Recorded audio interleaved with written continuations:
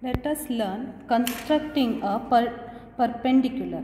Okay, any line or a line segment is given, you should construct a perpendicular. Two ways we can construct.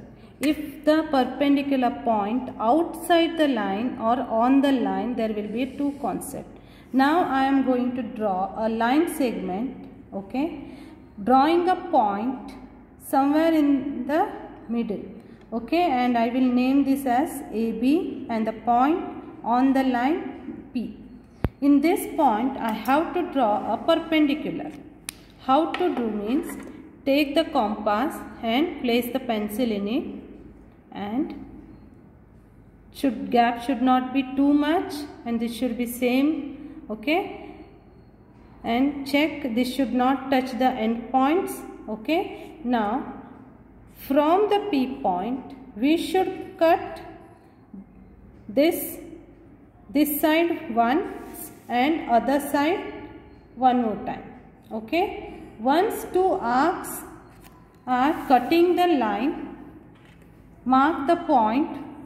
Okay, mark the point as CD. Next, widen the arms of the compass. From the D point, one arc, and from the C point, cut the previous arc, and we will form a point.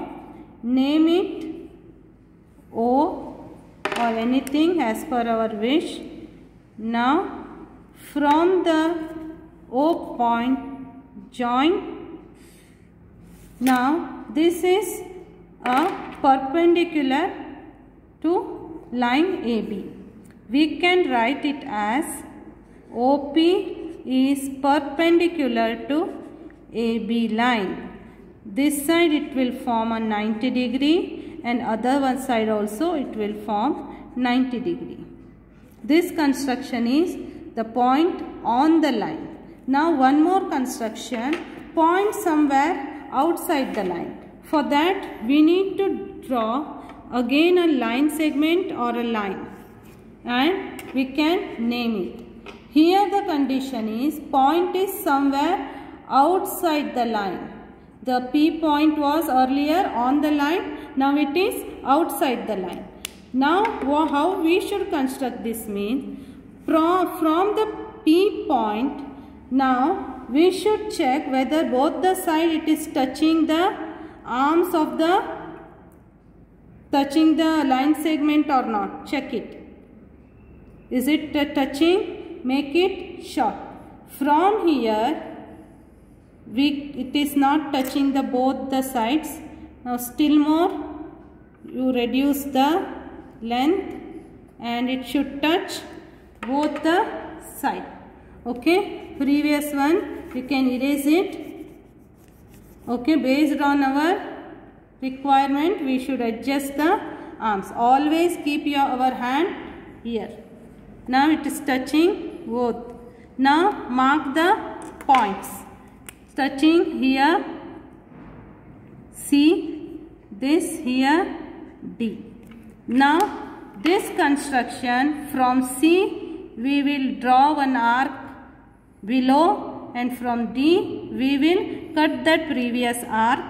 Now what point will be done, that we will name E.